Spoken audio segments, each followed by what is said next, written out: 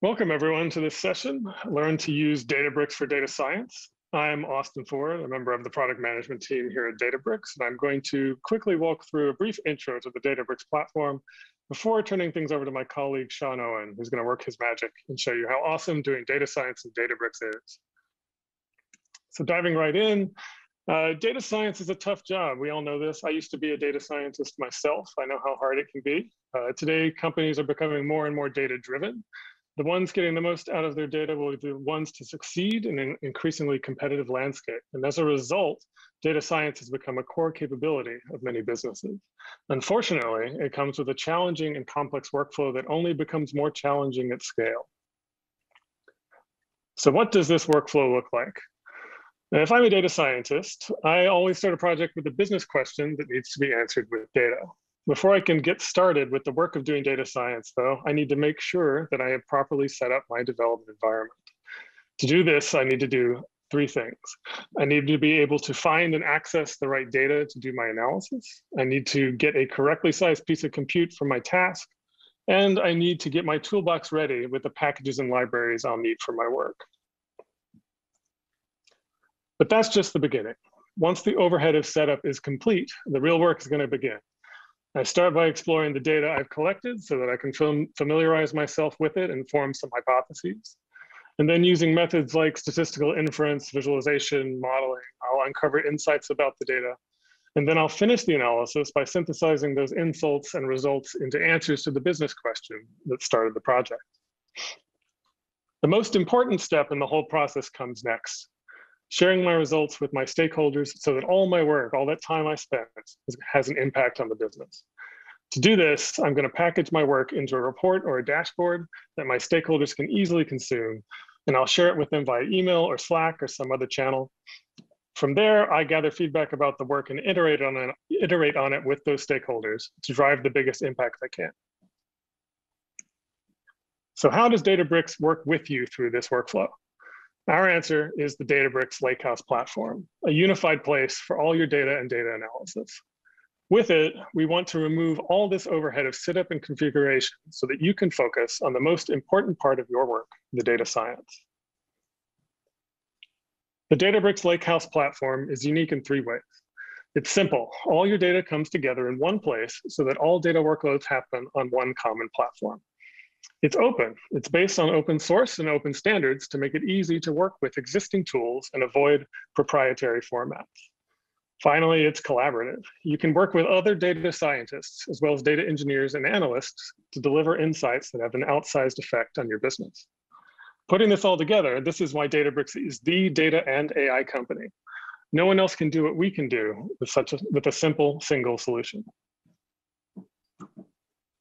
So in this session, like I said, we're just focusing on the data science part of the Lakehouse. Please check out other sessions for deep dives into other parts of the platform. So how does Databricks work with you when doing data science? First off, Databricks makes setup easy. All your data sources are in a single place.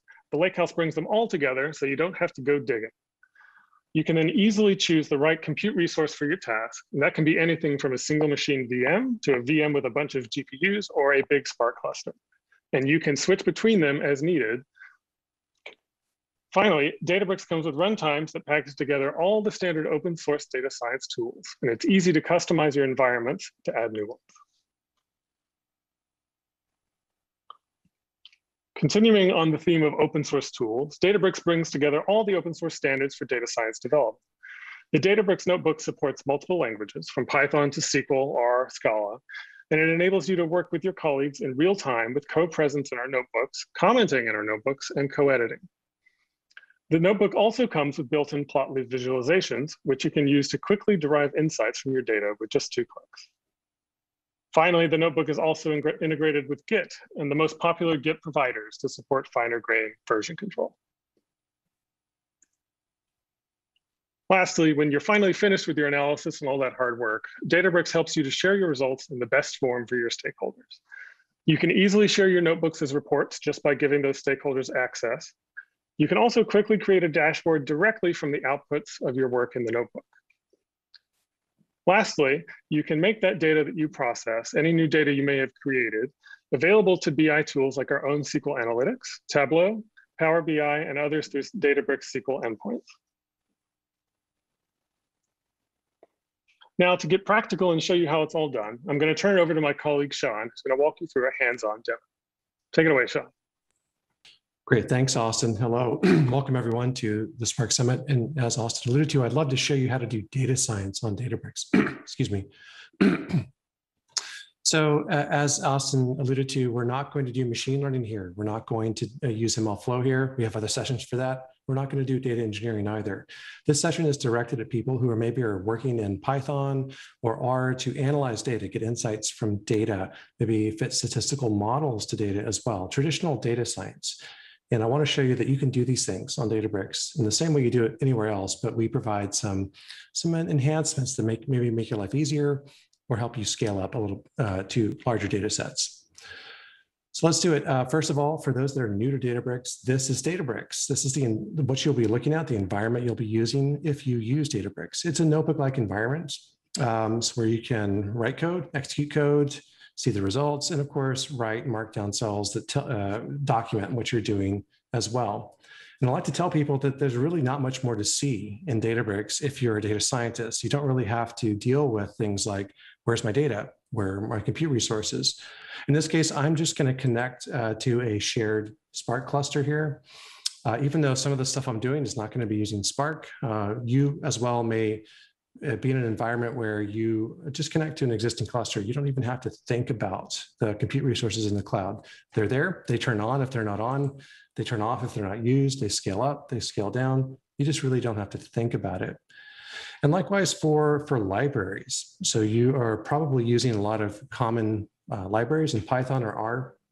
So in our runtime, in our ML runtime here, which I'm using here, most of the libraries you probably are using are already installed for you, whether it's in R, Python, Scala, et cetera. You don't have to worry about it. In this case, I actually am later going to use a few libraries that are not pre-installed in the runtime. One is called Folium. And I also want to update the version of Seaborn that I'm using. I want to use some really new features of a package called Seaborn.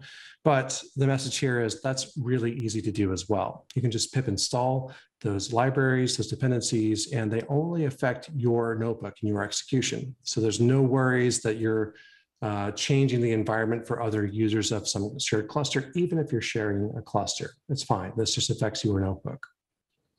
So let's have some fun with some data here. I've chosen a data set here about New York City taxi rides in 2013. There's a couple of these data sets floating around. I picked one that I like here. And it's not a complicated data set, but I think we can actually have a fair bit of fun with it. There's actually a fair bit to see even in this simple data set. So this session is oriented towards users that are maybe a little bit new to Databricks, maybe coming from an environment where they're using Python or R on a single machine and are wondering, well, how is Databricks different? Do I have to change how I work? What does Databricks provide for me? And my first message to you, starting with the Python users, is that you really don't have to change your workflow if you don't want to. So one of the first things you might do if you're a Python user is take this data set, which is a bunch of CSV files, and read it with pandas. That's fine. You can do this exact same thing in Databricks. That's what I'm going to do here to start here. I'm going to read, there's 12 files here, so I need to put them together. And the only thing this highlights about pandas that's bad is that pandas does not distribute by itself across a cluster of machines. So it's a little bit hard to analyze really large data sets with pandas. So you'll notice here that I've actually, I've selected a 1% sample of the data. And that's because the entire data set would take about 80 gigabytes to fit in the memory. And maybe we could do that. We could get a big enough machine to do that. But hey, this wouldn't really work if the data set was a terabyte, right? But fine. I mean, let's start with maybe what you know, what's simple. Let's use pandas to see how far we can get with the data. So if you load a data set in pandas in Databricks, that's fine. We can do that. And we can render it nicely for you here. And we see already a little bit about the data set. We have things like the hashed medallion and license number of the taxi, when a particular ride started and ended, how many passengers there were. And if we scroll to the right, we see it also includes things like how long it took, the distance, and the pickup and drop off latitude and longitude. pretty interesting. There's some interesting stuff here.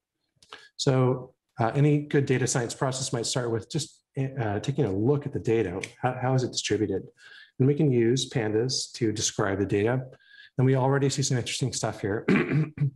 If I may point out that, well, the minimum passenger count of any ride is 0. There were some rides that had 0 passengers. I'm not really sure what to make of that. Maybe it's legitimate. But what I won't believe is that the minimum time, the duration of a passenger of a taxi ride was negative 10 seconds. I don't think that can happen. Also, if you look at the maximum duration of a taxi ride in this data set, well, it's about 2 months. And I don't know, I've had some long taxi rides, but they weren't 2 months. This looks suspiciously like 2 to the 32nd millisecond. So maybe this is just a data error here. Likewise, if you look at the distance, there's one trip in the data set of 9 million miles. That's about 360 times around the Earth. So I think that's probably wrong. And if you look at latitude and longitude as well, latitude can only be plus or minus 90, longitude can only be plus or minus 180. So some of these minimums are obviously wrong. And even putting that aside, some of the points in this data set, these pickup and drop-off points, are nowhere near New York City. And I've known people that have taken taxis for hundreds of miles outside New York, but probably not thousands of miles. So there's obviously some problems with this data set. As a Pandas user, you might begin by just filtering out the data points that are obviously wrong. We can do that in Pandas, right? No problem here. And having done that, we can start to explore the data further. So for example, I think Pandas users will know that it integrates nicely with Matplotlib, provides some nice plotting functionality out of the box here. And maybe I want to take a look at this trip time in seconds. I think this is going to be a key column in the data that I want to look at more. Maybe this is the business question I'm interested in exploring, like what does trip time in seconds look like? How long are taxi trips on average? So we might start exploring that by plotting the distribution of this from my sample, from the sample I've loaded with Pandas here. And that makes some sense, I think. Obviously, okay, fine. Having filtered out the negative values, none of them are negative. And this distribution looks log normal to me. So maybe later on, I'm going to fit a distribution to that. And if you're noticing some weird peaks here, well, I'll come back to that later. There's something going on with this data set, but maybe this is the data, the key feature of the data that I'm interested in as a business user, how long are taxi trips in general. But sure, all the things you're used to using in Pandas work as well in Databricks, so no problem there. We might also want to figure out which of the taxis are most busy. So taxis are identified by a medallion. If you've been in New York City, you'll know that taxis have this alphanumeric code on top of them, like 3Y90. And those values are not present in the data set. They're hashed here. So we have the hash of the medallion, but we can still, of course, aggregate over that value and see which taxis in New York City are providing the most rides here. We can do that this way. But it's a little bit unsatisfying because, of course, this is just a sample. So these counts are not accurate. We've just sampled 1% of the data, and we counted this medallion was the most busy one according to the sample. But if we're going to go further than this, maybe we want to up our game and look at the whole data set. And we can do that. We can do that. We have a cluster of machines available here in Databricks with Spark. So why don't we switch gears a little bit and see what we can do to analyze the whole data set without hitting the limitations of something like Pandas. Well, that's where a tool like Koalas comes in. So you're a Pandas user, you maybe have a bunch of Pandas code you've already written, and you don't want to rewrite it. Of course, we can rewrite a lot of these operations in terms of PySpark, which has a similar but different API. But maybe you don't want to do that, you don't want to learn PySpark. That's where Koalas comes in. And Koalas is a re-implementation of most of the Pandas API on top of Spark. So that exact same code we've been executing, we can execute through Koalas, through Spark, on the entire data set. So that's actually about 80 or so gigabytes with really no change to our code. Now, the one thing that does change, yes, we have to read the data a little bit differently. Here, I'm reading it directly with Spark. That's a little bit simpler. And I've thrown in some casting just to make the data look a little bit nicer. This is not strictly necessary, but I did it just to make the example work better. But we've read the data with Spark here. And having read the data with Spark, well, we can, of course, do the same sorts of things. We can call the Spark version of the scribe to summarize the data. And if we look at the summary, it's a little bit different. It gives us similar ideas, though. For example, the apparent minimum trip time in seconds is not just minus 10 seconds, but minus 6,480 seconds, or almost 2 hours. So I don't know what's going on there, but someone's gone back in time. So if you look at the whole data set, you can even see more outliers here. But as I promised, maybe we want to do this work, but without rewriting a bunch of code and understanding the PySpark APIs. So let's use koalas to actually do the exact same analysis that we did above. So here I'm transforming this Spark data frame into a koalas data frame. It's a wrapper on top of the Spark data frame that gives us methods and syntax that work like pandas. So this is the exact same line of code I executed above on this pandas sample of the data, and it works as well. So now I'm executing over, however, the entire data set. And indeed, I see the same sorts of interesting artifacts. The worst trip time in seconds is much smaller, and boy, some of these longitudes and latitudes are really quite crazy here. But we can execute the same code to filter it here. This is, again, I assure you the exact same code I showed you above. This is pandas syntax, but it's implemented in terms of koalas. So this happens across a cluster on the entire data set. And we can also render a plot, a histogram of that trip time in seconds, which is one of the key features we're interested in. Now in Databricks, if you do this, even though koalas is open source and you can use it anywhere else, like a lot of open source things, we can make koalas run a little bit better in Databricks. And so in Databricks, if you plot something with koalas, we can detect that and render a nicer plotly based histogram from this data. So you'll see this is actually a little bit interactive here. I can mouse over the data set and explore it a little bit more. And the nice thing is we're actually looking at the histogram of the whole data set. So maybe we can have a little more confidence. And that what we're looking at is the true distribution. But I'll tell you that something interesting emerges if you make this histogram a little more fine grained. Because we have the whole data set, we can do this and see something more interesting. What if I up this to 1,000 to slice these spins a little more finely? Well, this happens here. So you see that there's actually two distributions going on. Let me zoom in on this. Yeah, so this distribution of frequencies of trip times in seconds has these very clear and regular peaks. And if you look closely, you'll find that these peaks occur at multiples of 60 seconds or 1 minute. So if you spend a lot of time in New York, like I did before 2013, you may think that, yes, New York City taxis measure their time and their fares in terms of minutes. And maybe newer ones can measure them down to the second and build to the second. I'm not sure. But this is quite apparent from the data. A lot of this data seems to be reported with this trip time feature quantized to the nearest 60 seconds or so. And that becomes obvious if you can plot this. And hey, that's an example of, that's data science. But given the tools, given easy tools to look at the data, we can see these things and if at least work around them, or if we need to go upstream and fix them. But yes, let's be aware that this column, yes, the data is good in the main, but a lot of it is rounded to the nearest 60 seconds, obviously. So we could go back and do the same thing again, same pandas code executed through koalas across the entire data set. So we can efficiently do counts by medallion here over the whole data set. And we see that, yeah, some medallions, some taxi numbers were really quite busy in 2013. And in fact, I'm not sure I believe it. Apparently one taxi medallion delivered almost 22,000 trips in 2013. If you do the math, that's about 60 a day. That's 5 an hour for a 12-hour day. That seems kind of unlikely. And I won't show it here, but I went and broke this down further by license and medallion and both at the same time. And you still come up with a maximum that's really quite high. So I'm not sure what's going on there. Maybe if you were the New York City Taxi and Limousine Commission, you might look at some of these to see if people maybe are several different distinct people are sharing a medallion or a taxi license. I'm not even sure that's a problem or not, but this seems pushing the bounds of what is physically possible for taxis in New York City. We could also, if we liked, flipped on the built-in visualization in Databricks, which I've shown you a little bit above, to plot this data. Again, another histogram. We don't have to use other tools. We can just access these plot-based visualizations in Databricks if we just want to take a quick look at the data. And so if I plot the distribution of rides by medallion and their counts, Well, I see this distribution it's normal-ish, but obviously it's truncated at the right because there are physical limits on how many rides a taxi can possibly provide in a year.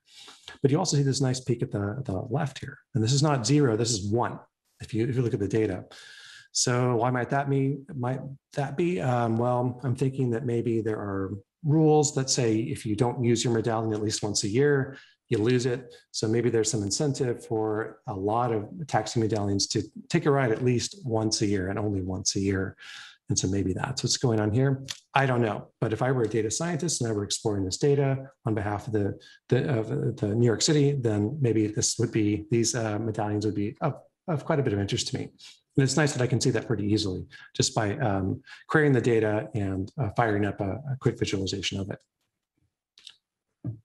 So moving on, I think I've addressed the Python users here, but of course, I think a lot of people in the audience are probably SQL users as well. You're used to querying data with SQL, and you may be wondering, what does this tool have for me? Well, the good news is, of course, you can query data in SQL in Databricks as well. I think as Austin alluded to, Databricks has an entire BI-like environment called SQL Analytics that I'm not going to show you here. I'll give you a quick peek at it here from our documentation. So rest assured that if you're a SQL user and want a BI-like environment, we have that in Databricks. But I want to show you here that you can do that inline in a notebook as well. So I've been querying data with Spark, maybe via koalas here, but if I like, I can switch to SQL or a different language even within the same notebook. And I'm going to switch to SQL here to query this data frame, this Spark result that I've been forming here. And I can do exactly the same things if SQL is a more comfortable language to express the queries you want. So here I am issuing this inquiry, show me the count of rides by medallion, and I get the result here as a data frame. And as I say, later I can turn on the visualization of these and construct similar plots. But of course, I think SQL users out there are not just used to SQL, they're used to database systems. So they want to work in terms of tables and databases. And you can do that too. So the result I'm querying here is not a table, it's a Spark data frame. It's the result of transformations I've expressed with Spark. But if I like, I could persist that result to disk, to distributed storage in your storage account, and then register that data set as a table in a database. So that's what I'm doing here. I'm going to save this data set as a Delta table. Delta is an open source storage engine from Databricks, and it builds on Parquet to add some additional features like merges, upserts, deletes, transactions, and time travel to let you query the state of the data at a previous point in time. So it's a good choice, I think, if you're working in Databricks, but you really don't have to. You could say these as Parquet files, as Avro files, JSON. It really doesn't matter. You can read or write anything in Databricks. But I've written it as Delta, and I'm going to register this table as a table in the metastore here that's built into Databricks. And if I do, this becomes visible here in my metastore. Here we go.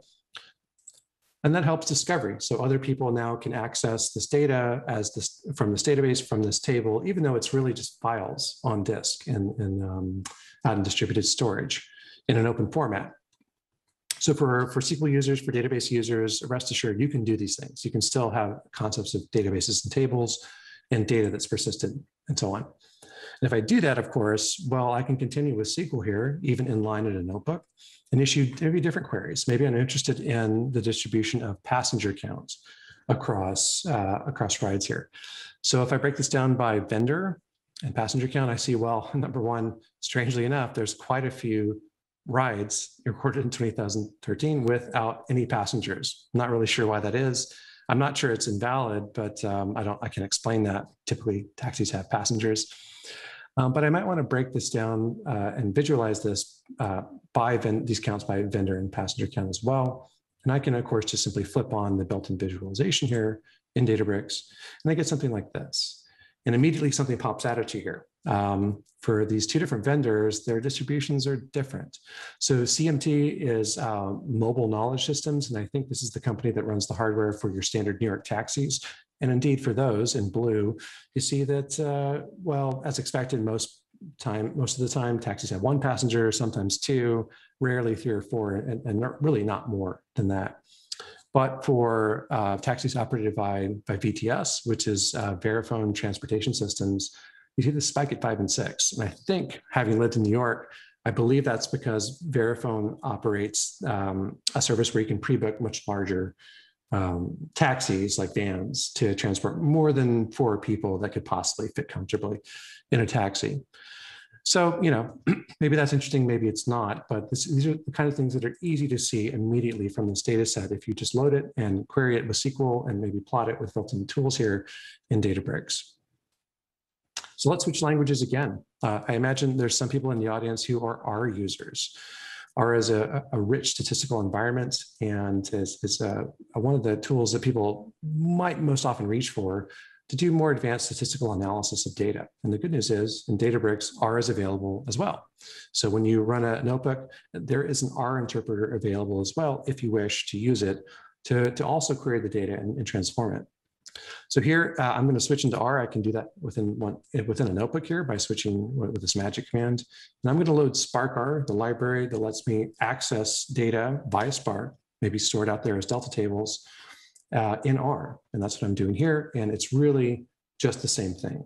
So if you're an R user, all the stuff we've been doing in Python, you can do in R as well. There's equivalent libraries to manipulate the data at scale with Spark. So here's our data set. But again, as I say, I think we're interested in this trip time feature. As I said above, I think it looks log normal. And I want to drill down on that question. Is it actually log normal? And if so, what is the log normal distribution of trip time in seconds? Now, I know how to do that in R.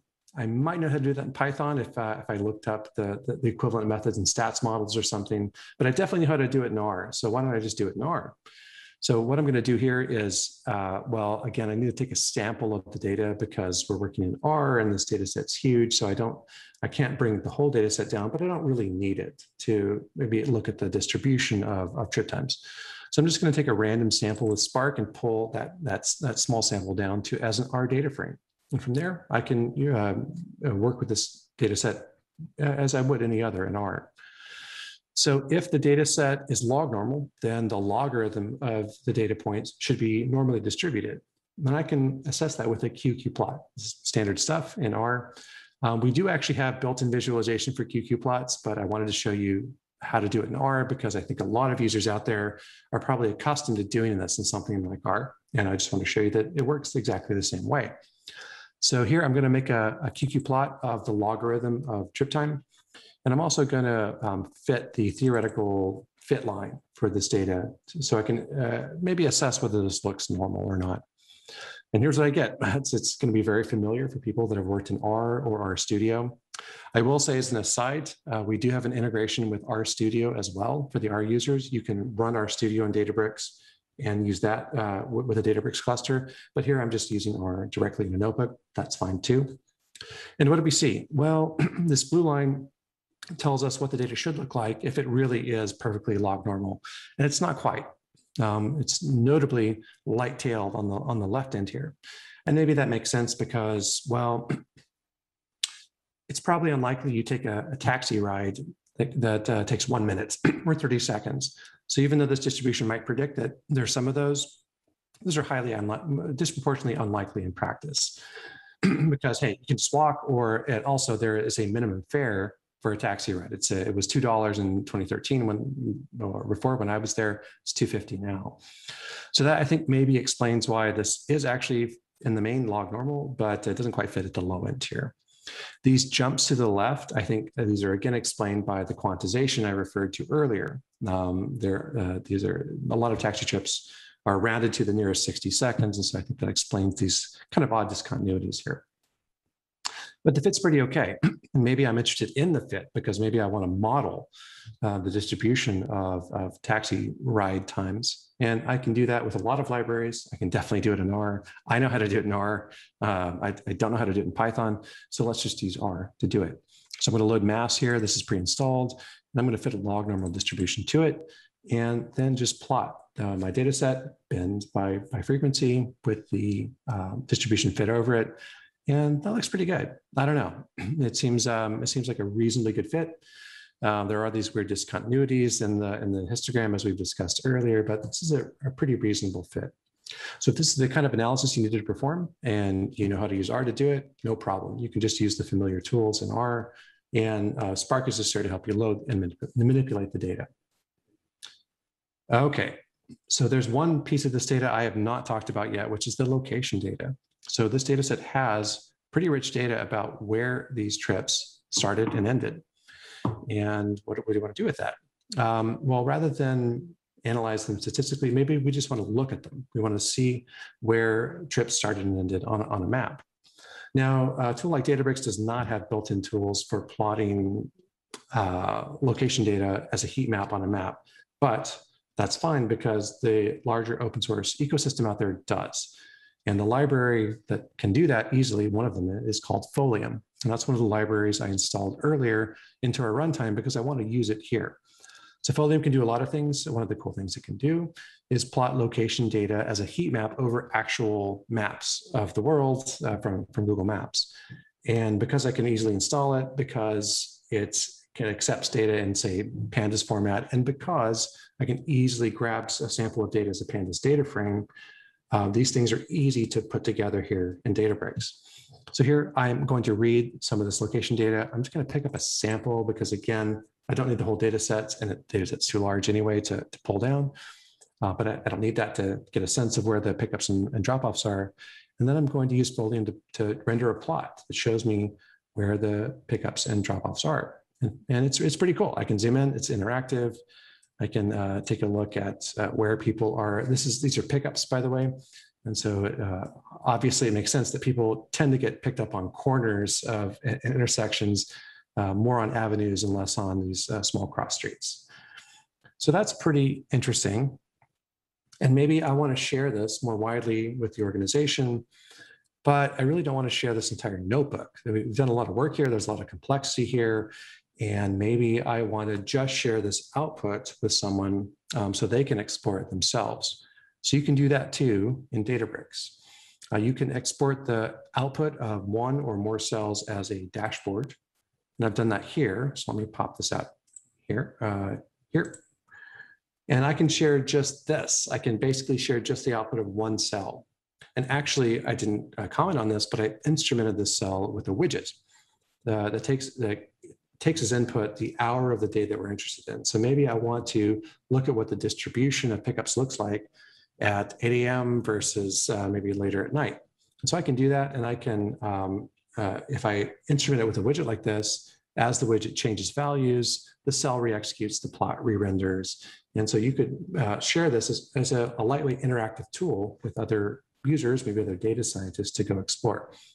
So at 8 a.m., let's see what's going on. I used to live a long time ago down here on the Lower East Side, and there's not a lot going on. There's not a lot of people taking taxis from the Lower East Side at 8 a.m. On any given morning. But if I flip to, my goodness, maybe 1 a.m., maybe the picture changes. Let's take a look. So I've changed to 1. We're going to rerun this whole query. We're going to generate the plot. And now I can zoom in again, and let's see what's going on the Lower East Side at 1 a.m. in general. I suspect it's a little bit busier. Zoom over here. You can already see, yeah, there's a little more activity. But yeah, indeed. I mean, I think anyone that may be familiar with this area would agree that it's more likely that people are taking taxis from this area at 1 a.m. than 8 a.m. So maybe that's interesting. So with a little bit of data science, use of nice open source libraries like Folium, you can produce some pretty interesting, even interactive visualizations and applications here in Databricks, which could be useful to the organization. The last thing I'm going to show you as a bonus round, let's talk about those hashed medallions. So sometimes data science is not just a matter of computing aggregations and fitting statistical models. Sometimes we have to go a bit off-road, write some code, do something a little more unique to pursue a particular goal here. And I want to show you something interesting, maybe unfortunate about this data set that a friend of mine noticed over 10 years ago, 8 years ago, about this data set. His name is Vijay. And he looked at this data set and noticed that, yes, these medallions and these hack license numbers were hashed. They were hashed in order to protect privacy. They didn't want to publish the actual medallion number involved in each transaction, so they hashed them. And that's a good idea. I mean, hashes are generally not reversible, but they're at least deterministic. So at least we could do things like see that there was a medallion ID that had almost 22,000 rides in a year in New York without revealing what the medallion was. However, there was a problem. So he noticed that if you looked at the hash values, you saw some kind of strangely familiar values here. And he quickly figured out that what they must have done is simply apply an MD5 hash to the strings, to these medallion and hack license strings. Now, that's not a terrible idea, but it was pretty obvious. And he figured this out because, not because they hashed the empty string, and I think some developers out there will recognize the hash of the empty string, MD5 hash, but a lot of the values turned out to be 0. And the hash of the string 0 is this that you see here. And this was the giveaway about what they'd done. Now, that's still fine because the hash is not directly reversible. However, there are only so many possible medallion IDs and hack license IDs. If you've been in New York, you know that the medallions look like 3Y90. There's only so many of them. They follow a particular format. So it's entirely possible to generate all of them, hash all of them, and then generate a reverse lookup table. Now, that could be computationally, sound computationally difficult, but it's not, because there's only about 20 million possibilities. And this you could do on your laptop. But just for fun, I ported this to Spark. Excuse me. And here in this bit of code, and I've had to write some more lower level Python code to do this, but I can do this in Spark because Spark's available.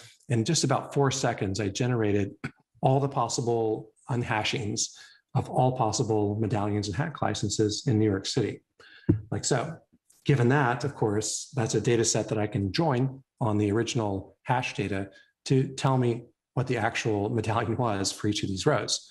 So I've done that here, generated about 20 million possibilities, joined it here, and yeah, voila. Yeah, even though we start with hashed hack licenses and medallions, we can easily uncover the original value. Now, I'm not suggesting you should do this. I'm not suggesting this is the goal of data science. But if you need to do something like this, it's nice to have the tooling available here. I can write lower level Python code and distribute it if I need to throw a lot of compute at a problem like this. It's also a cautionary tale. If you are hashing data to release it to the public and your data set, please don't just do this. Please salt your data and then hash it at the very least.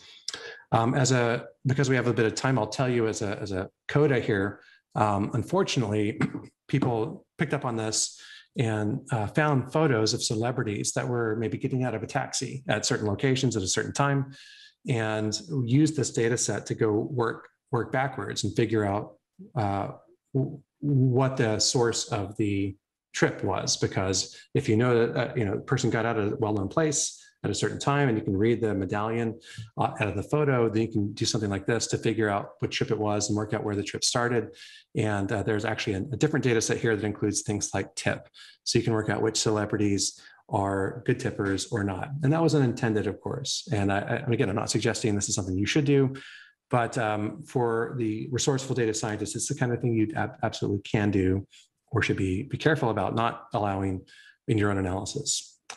With that, thank you very much. I hope this has been a useful overview of what Databricks looks like for the data scientist who's wanting to summarize data, to visualize data, to maybe fit statistical models, maybe coming from the world of R and Python. And I hope we've shown you that you can do the exact same work you do already, but we just offer you some more possibilities to scale it up. Thank you very much.